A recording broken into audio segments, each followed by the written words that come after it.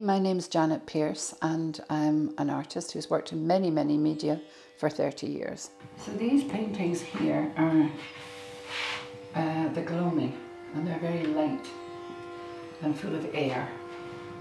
Then I'm still working on this one, but I'm trying to get that sense of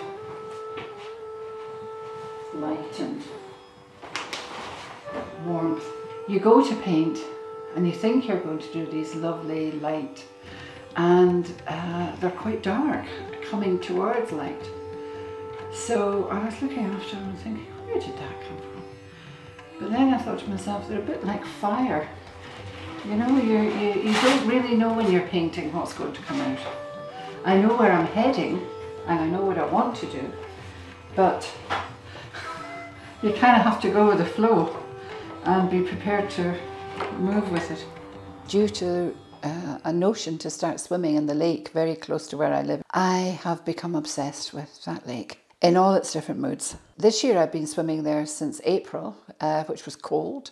Now it's sublime, it's warm, it's Mediterranean, but as everyone who knows Ireland knows, this is rare. Living here, as you've seen from all the landscape, I'm obsessed with sap green, because everything is green at the moment. Everywhere you look is green. For many years of my life, I have lived beside lake water, either in Lough Erne in County Fermanagh or Annamekerrig Lake, which is here in County Monaghan. Uisce Annam is Irish Gaelic for soul water. That's what I called the works. This is still, I've been down at the lake. I'm still thinking of the lake. This is the series of watercolour paintings I did whilst swimming every day in the lake beside my home. Being alone in the emptiness of that treacle water lake, accompanied only by the occasional cormorant and a few swans, was the ideal setting for deep soul reflection. It's this difficulty I have of being fluid, and yet it's always about letting go and not letting go. This balance, which is a lot of life and a lot of meditation. When do you stay in charge and when don't you? It rained mostly every day for several of the weeks, unlike the present. The clouds could be low, and then suddenly a shaft of brilliant sunshine would light up the water and my soul. These are Japanese brushes, which I think are the best, because they hold a lot of liquid, but they can come down to a very fine point. Okay, so that's going to go outside and dry off in the sun until we see how it turns out. Sometimes I felt like the atmosphere, cloudy, misty, unclear of the direction I should take. Other days, the sky was bright blue and life seemed full of gentle possibility. That's why people love en plein air, as they say, painting in the sunshine. So I wrote that maybe 2 years ago and exhibited the paintings, but I was not ready to let the lake go. I put them on the wall and then I sit in my chair and then look at them. And I think probably as an artist, you spend as much time looking as you actually spend painting, because it's so easy to overdo things. These watercolour paintings of the lake were exhibited in Sligo a year ago, and I'm still at it. Of course, it's changing because I'm changing, because painting is always your inside, it's a bridge between the outside world and your inside world, and my inside world's changing. But I still love the emptiness of it. You can still, it's a great holder of emotions. I mean, landscape contains your emotion, but I do think water does too. And of course I'm running out of sap green for all those colours. I just have to order some more this morning. I'm looking for a warm red.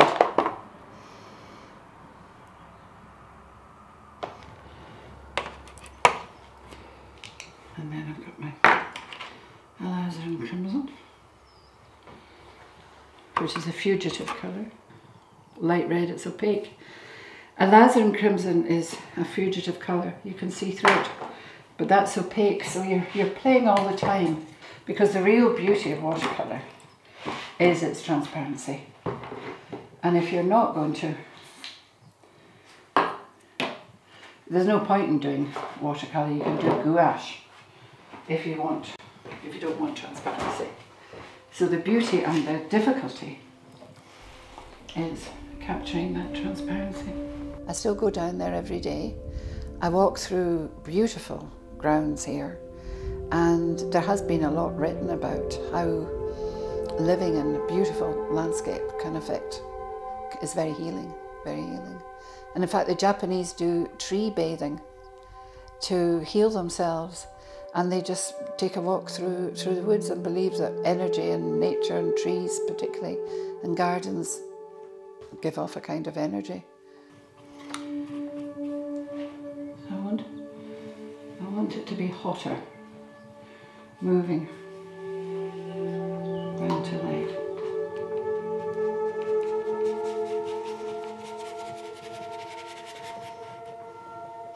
These marks are because I have different papers on it already.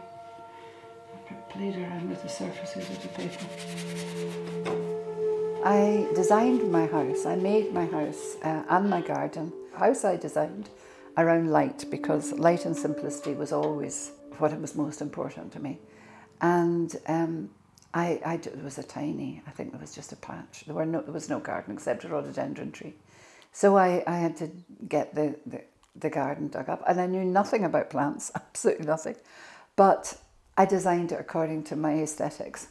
And I get enormous pleasure out of it. It's so beautiful.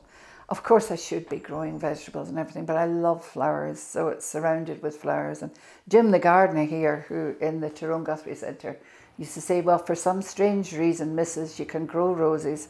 And it certainly isn't to do with my skills. It just happens to be the kind of soil and the macroclimate there.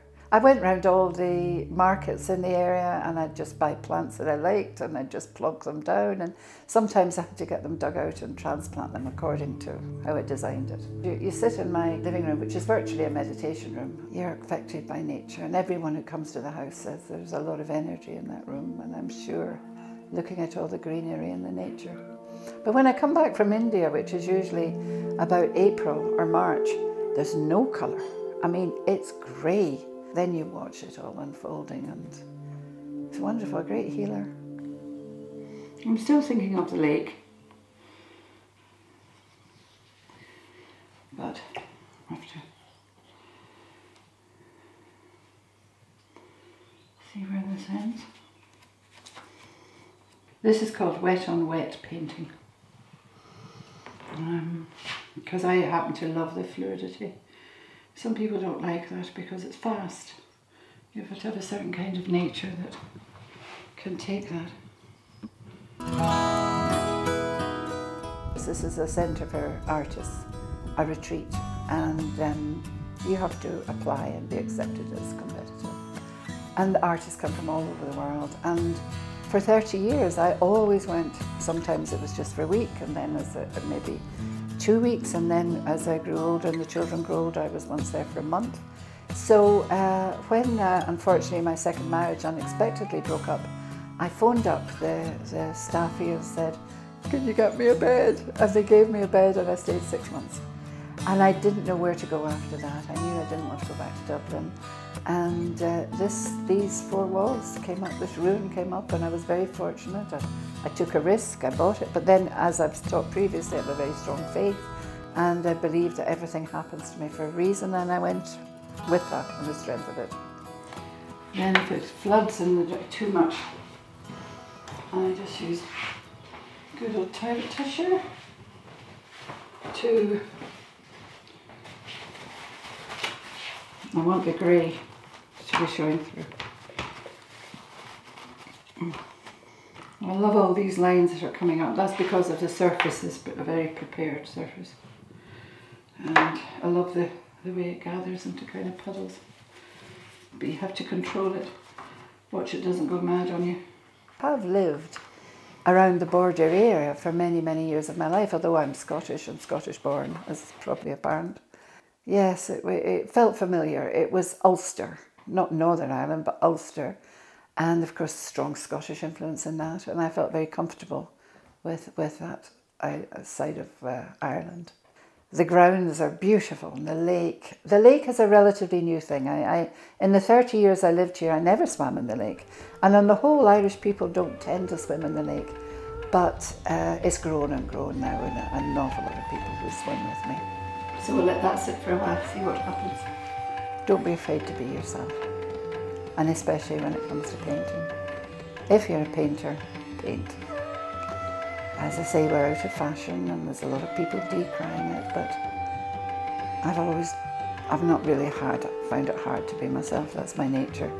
When I was a little girl, my mother always said, Janet gangs her own gait, which means Janet goes her own way regardless.